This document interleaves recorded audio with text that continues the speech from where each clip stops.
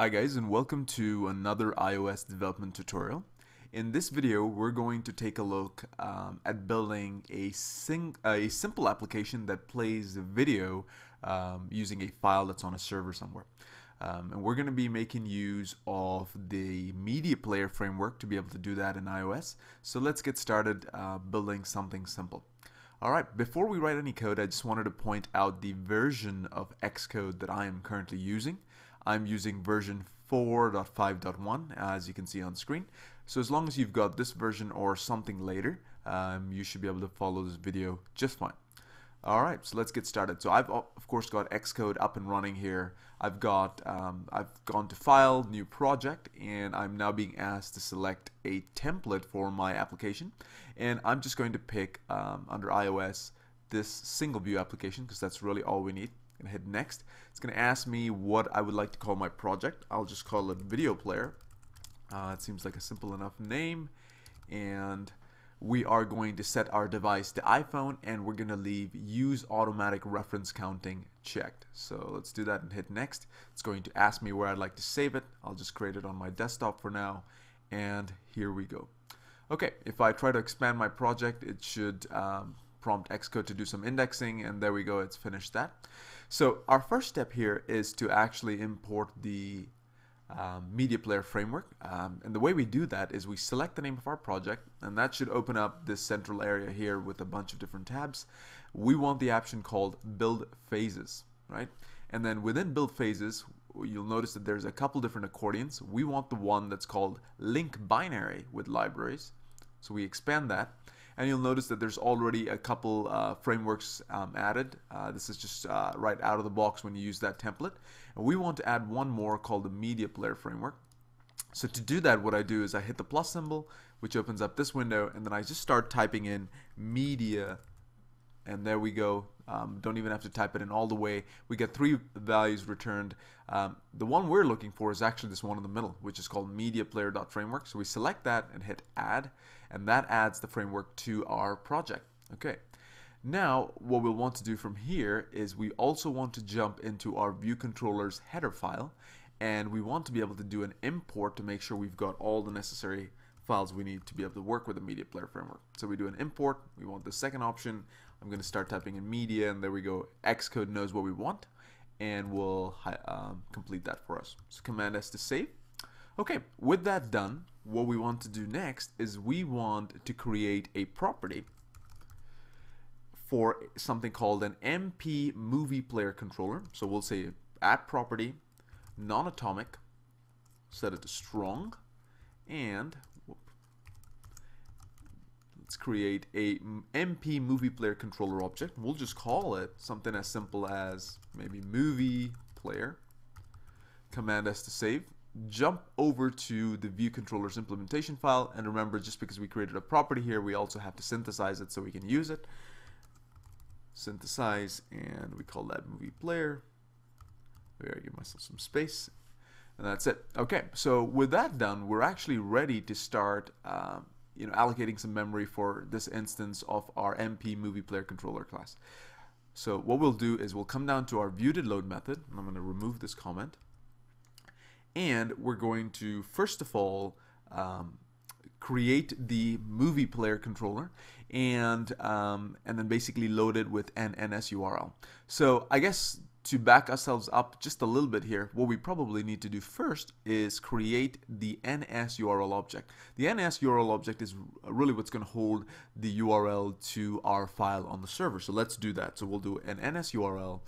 I'm just going to call it something as silly as URL, and we're going to say NSURL alloc, and we are going to init, and there's a couple different methods, and the one we want is called init with string. And then of course you can see that this particular method takes an NS string as a parameter, so we'll just provide it one for now, and Command S. And now I've set this to an empty string or a blank string or whatever you want to call it, but I'm going to go back and put in the URL to the video on this public web server that I know of that works fine here. But before I do that, I wanted to point out to you what kinds of video you could actually use. So let's jump back to our view controller's header file. I'm going to put my cursor over the MP Movie Player controller class name, and you'll notice that I've got this particular editor, the utilities editor, open. And if you don't see it, all you have to do is click this third button and it'll come up. And when you've got your cursor over the class name, you'll get the quick help section. And within the quick help is a link to the MP Movie Player controller class reference. So let's click on that, and that should open up Organizer. Now, if we scroll to the bottom in Organizer, there is, or sort of to the middle section here, you'll see a particular area called Supported Formats. And this is where sort of I wanted to bring your attention to. If you take a look at this, you'll see some of the file formats that are supported in iOS and also the encoding that it requires. So this is an area that you really want to think about, because your file, your video file, needs to meet these requirements if you want to play them within iOS. Now the file that I'm going to use is on a public server, and I know for a fact, because I've worked with it before, that this file does work. So this will be fine as an example, but you probably want to use your particular file. So let me go ahead and copy this particular URL just off the side and put it in here. Okay, there we go. So that's the file that I'm going to be using for this example. Okay, from here, what we want to do next is we want to create our movie player controller object. So we'll just say movie player is the MP movie player controller class alloc, and then we're going to init with content URL. And notice that the parameter that this takes, the value is basically an NS URL. And what we can do now is we can take this NS URL that we just created and pass that in here. So all we have to do is type in URL and let me move this back up. Try this again. URL, and then of course finish that with a semicolon, and we now have completely instantiated and allocated some memory for our MP Movie Player controller object called Movie Player. Okay, with that done, we are well on our way to being able to use this. So we have to do a couple more things. So let's maybe put in, I like commenting my code. I think it's a good practice. So let's just say here, create our movie player. Then what we have to do is we may want to actually have the movie player take up a particular area within our view. So what I'm going to do is I'm going to set its frame. So the way I do that is I say movie player, then I call a method called set frame. Actually I need to do it on movie player's view, and then I can say set frame, and it takes, as you can see, a CG rect. Now I can say create one here. I'm going to use the CG rect make function, and you see that it takes a couple different values, and I've got some preset values that I like to use that I know will work for our example. So I'm going to set this to 20, 100. The width I'm going to set to 280 pixels and 150, and that should allow us to create that on screen. And then we also need to add this particular movie player.view as a subview. So the way we do that is we say self dot, I've got upper caps lock on, so here self dot view, and we add a subview, and the UI view that we need to pass it in will be movie player dot view. All right, so this is required because we need to be able to add the movie player to the current view itself so we can actually see it. Okay, at this point I can technically go ahead and run this application, build and run, and you should see the video playing within the simulator. But I want to do a couple additional customizations, so let's just do some additional customization.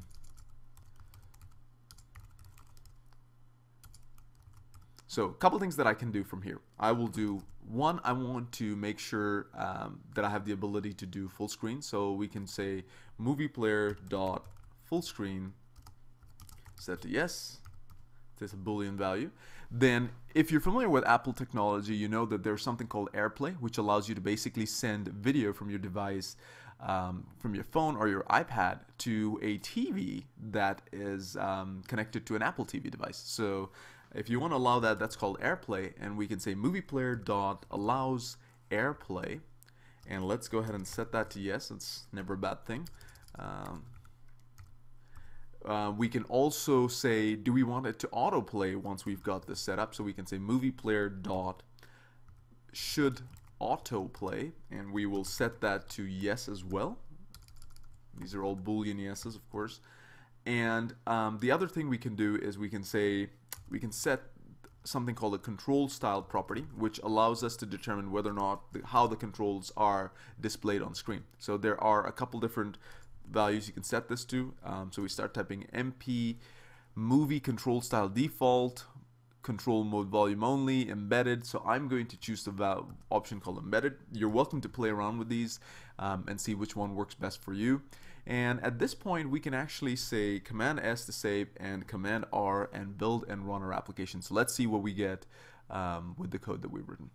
So here we go. We've got our movie, and it's looks like it's slightly off center, so we may want to change that, of course. But you see here that I've got some controls on screen, and I can keep those there. Let me go ahead and stop this and maybe change this control style to control style default. Do a Command S and run this again one more time, and let's see what we get this time. So it's still a little bit off center, but now you can see that the video file is playing like it's supposed to. We've got some controls on screen that allow us to pause and play this. I can also scrub through if I so desire. Now, of course, if this being off center is tied to how I've drawn this particular file, but you can always change that by changing these values. In any case, I hope this shows you how you can play video from a file that's on a server. Like I said, the quick tips that I want to leave you with are, of course, don't forget to take a look at the organizer to make sure you see what the supported formats are. And if you're using automatic reference counting, it's absolutely crucial that you use a property when you are instantiating your MP movie player controller, right? So those are the two things sort of as takeaways. I hope this is helpful, and good luck implementing video in your application. Thanks for watching.